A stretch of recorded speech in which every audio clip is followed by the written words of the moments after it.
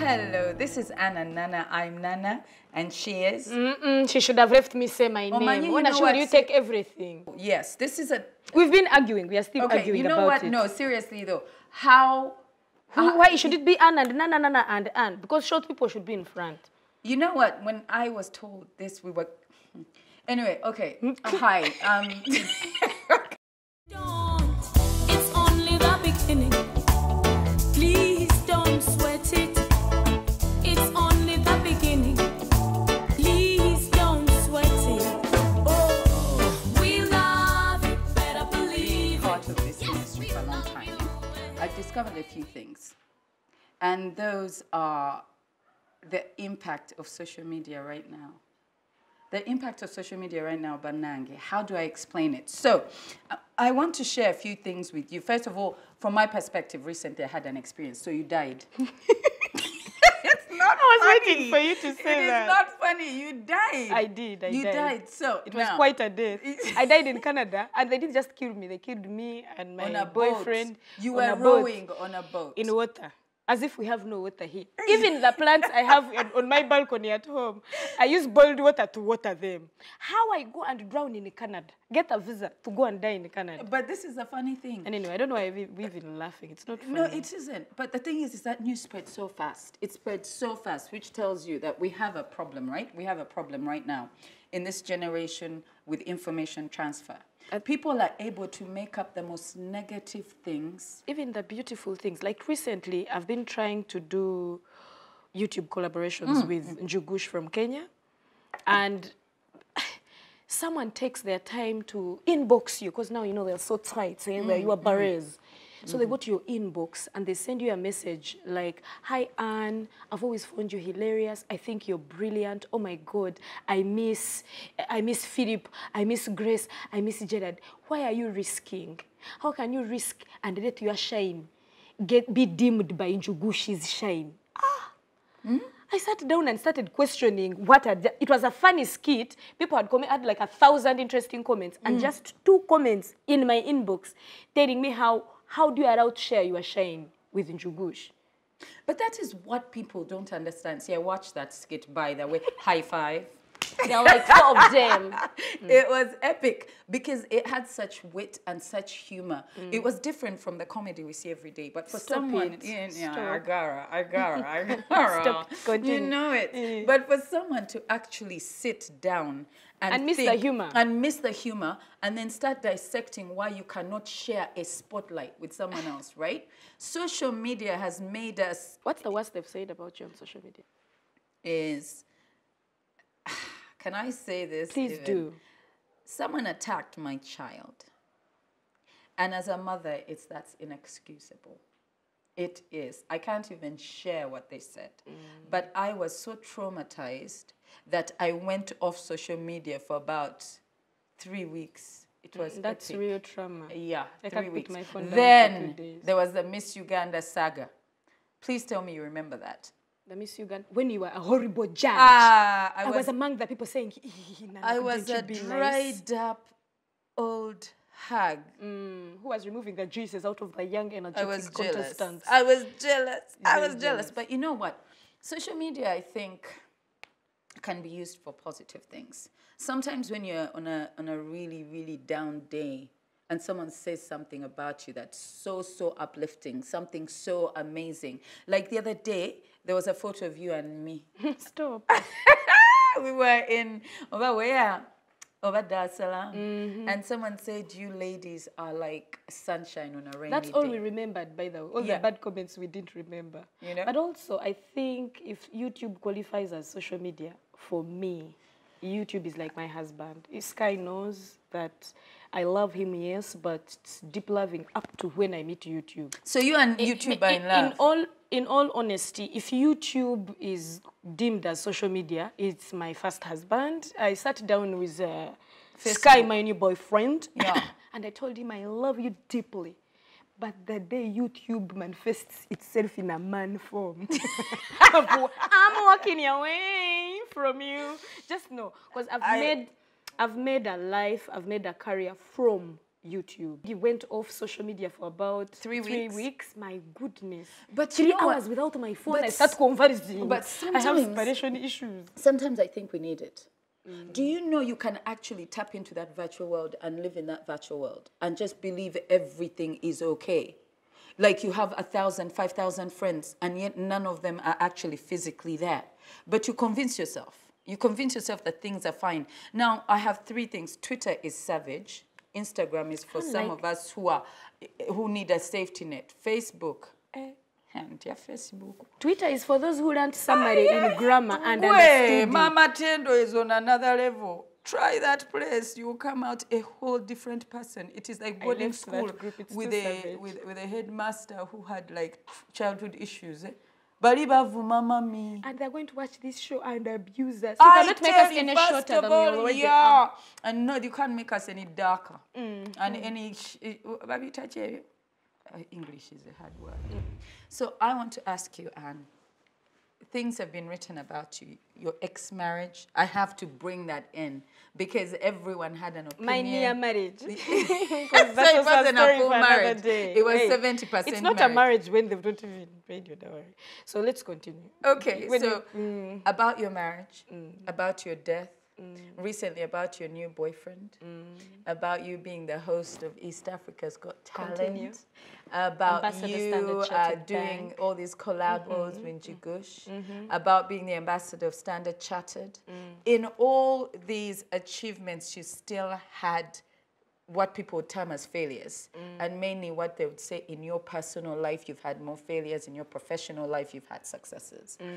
I want you to tell me how it has felt on both sides when you are the same person trying to do a really good job of your life, but you have to deal with this negativity and all these good things happening for you. So I just want you to share with us really how it feels when someone goes as far as to pronounce you dead without even thinking about the impact on every single person around you. You know, I relate this question. When you were asking, something else came to mind. People always ask how do you deal with being popular? When I leave my house in the morning, I'm not popular. When I'm within my space, I'm a normal human being. Till a third party sees me in a different light, and suddenly I'm like, I don't think I am normal. You start remembering, you start going through your day. Did I brush my teeth this morning? When I woke up, what did I do when I woke up this morning? You're like, is my breath good enough? Should I get close and beat them a whisper or stay at this stage? Yes. You don't know. I don't feel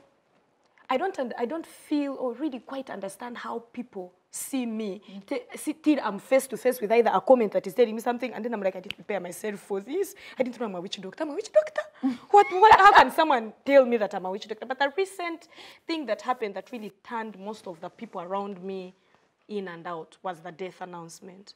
My sister, our firstborn, Kansiime Olive, had gone for a confirmation party about like 6 hours away from Kanungu. She stays in Kanungu. Yeah. And she had gone to confirm her child at a boarding school.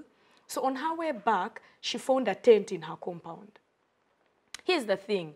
When good things like, you said I'm a host of East Africa's Got Talent, when good things like those happen, you don't have streaming in congratulation messages running in. Your phone is not buzzing off the hook telling you congratulations. That's not what's going on. So she had gone to her son's confirmation party at her boarding school, right?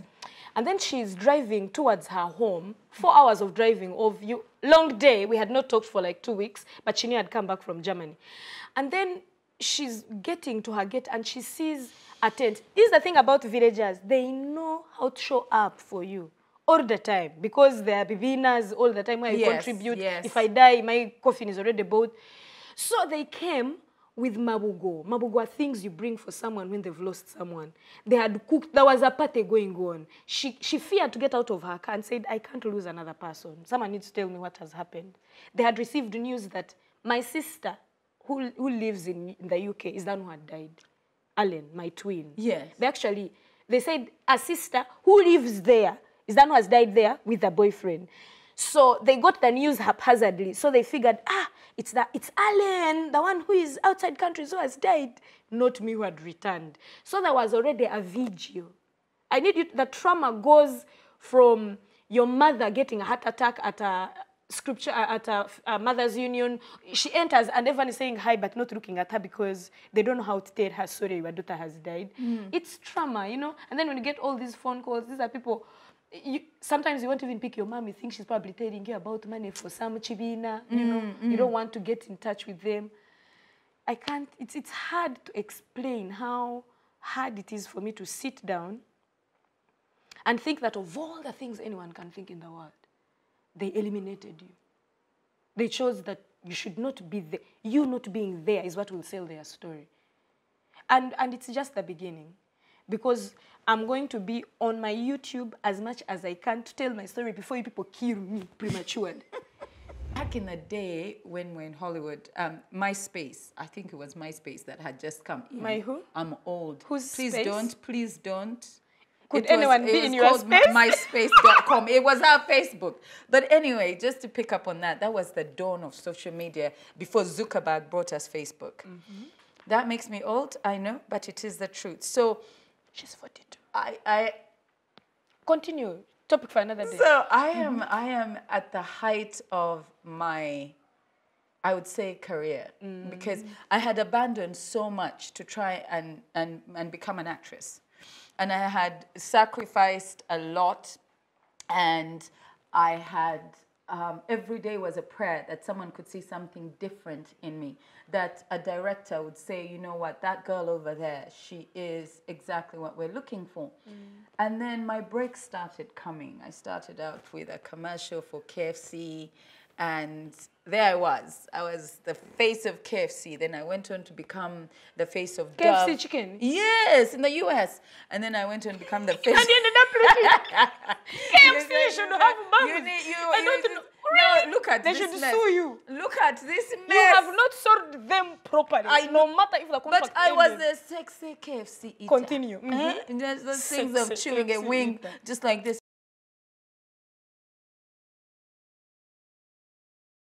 PG-18. So after KFC, it was a worldwide air. I went on to do Dove. I was in Amy Winehouse's video, Lenny That Kravitz. is not for the poor in high school. You Couldn't know, use Dove if you didn't I have was money. like in music videos. I was on off-Broadway play called Butterflies of Uganda that won an award, an NAACP award. I was the best actress. But nangenga, things are happening. If I can tell you that. Then I went on to CSI New York, another show called The Life. I did his Just Not That interview with Ben Affleck. Stop. Okay, what Now- wanted? Just tell us. the Now, success of I'm this, telling you please. all these things because even as they were coming, not one single person could say to me, maybe you broke a barrier or you are phenomenal. Not one person, maybe not those one. who you wanted to hear it I from. will tell you today, not one, not a single friend. Ironically, they have now come back years later. I would even say 10 years later after watching it maybe on DSTV, and their reaction is more disbelief. Like, it can't be you, Twali, Rinawe, you know? They're more comfortable rejecting my achievements than rejoicing in them because it validates their, I don't know, their life or, I don't know, I can't make up my mind. When you're achieving a lot, and not a single person can look you in the eye and say, well done, or rather, thank you for trying. Or, you know, there's this black girl from Uganda. I'm not your typical, at the time, I wasn't your typical pretty girl. I was too dark, too muscly. We are still struggling with the pretty bit. Anyway. Maybe it's a struggle. So, to me, as far as I know, as the first Ugandan actress after Elizabeth Bagaya, who did Queen of the Jungle, to actually grace the international stage on television and film. And somehow I got lost in the shuffle. Even more so in Uganda because they refused to acknowledge my achievements. And they continue to refuse. If you continue to speak that English now, They we shall continue. not accept you in Uganda. Right now we have Anyway, come home. social media for me is a place where I try to avoid. It is, and maybe it will change, simply because when I was at the top of my game, nobody wanted to know what I had done, what I'd achieved. Then in retrospect, there's a history thing that comes up, and suddenly people are now on Facebook talking about the things I achieved. And yes, I can buy into that now. You just wish they would be in the now. I wish they could be in the now. Or if they had been there, then. Yes, and I wish they would try and know me, because I am, in order to have been that person that broke that barrier, that became that formidable person, you need to learn me before you judge me. And yet on social media, it's easy for them to throw toilet paper, I know, to call me things and to do whatever. So we are still going to grow strong. Yes. With whatever comments you bring our way. Yes. We are not going to lose height. Yes. I'm not going to quit comedy. I plan on doing collaborations with as many. Wait. What did you just say? You're not going to lose what? To quit comedy. No, the sentence lose height. You know what? We're not going to lose height. They're counting us down because you know, we have a team in production and I feel like you're being violent. Security. Did we hire security or not? It's not in our budget. Okay, but, guys, I think let's but just... we have someone on the other side in a white T-shirt. We have a director jumping behind the camera. Who does that?